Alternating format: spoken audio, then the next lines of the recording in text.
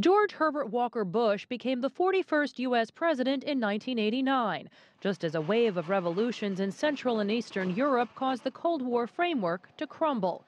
As a former CIA chief and U.S. ambassador to the United Nations, he brought with him a deep knowledge of foreign affairs, which he honed in the mid-1970s as chief of the U.S. Liaison Office in Beijing.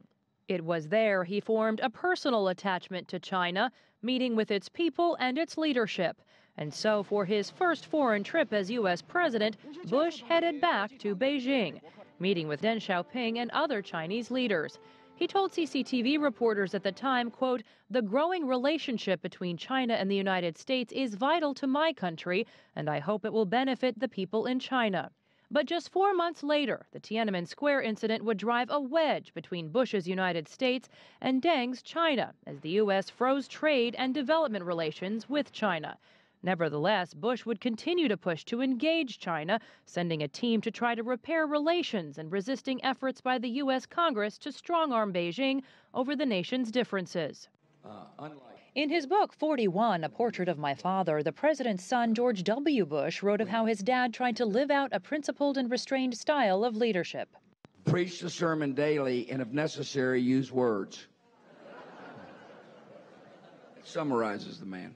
In 1990, President Bush and Soviet leader Mikhail Gorbachev forged an agreement on the U.S.-Soviet Chemical Weapons Accord and the signing of the Strategic Arms Reduction Treaty known as START, setting in motion an unprecedented reduction of nuclear arsenals for both nations.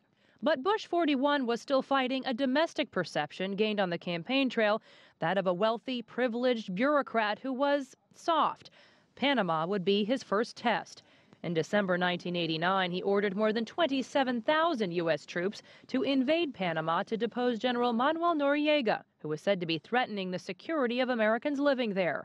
Hundreds of Panamanians died. But his greatest military test came when Iraqi President Saddam Hussein invaded Kuwait in 1990.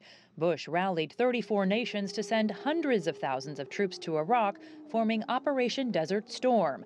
They launched an air war, followed by a brief ground assault, ending in a decisive victory for the coalition.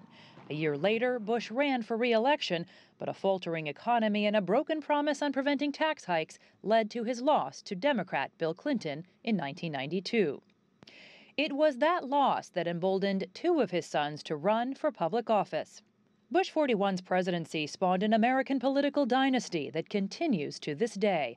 Jessica Stone, CGTN, Washington.